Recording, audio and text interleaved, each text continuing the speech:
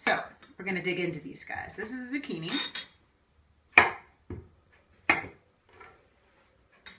I'm going to show you for my recipes, usually what I call for in recipes, how I like the zucchini to be prepped.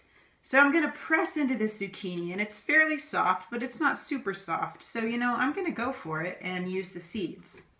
So the whole zucchini is cut into quarters. All right? Just like that. See, it's 1, 2, 3, 4.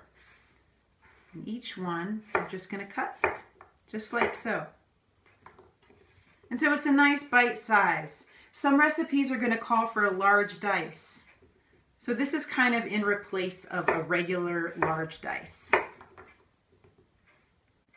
What you're going for in general when you cook vegetables, when you cut vegetables to be cooked, is that you want them to all cook at the same rate.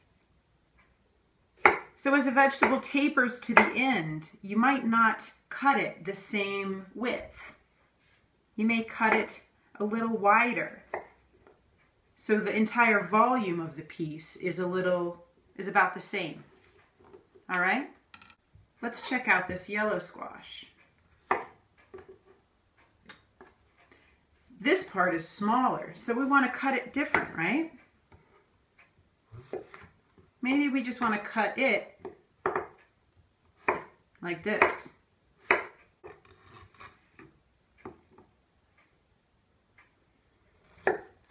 I'm going to check out these seeds. Now these seeds are feeling really soft to me. So I can put them in my compost if I want. Or I can add them to my stock. Okay?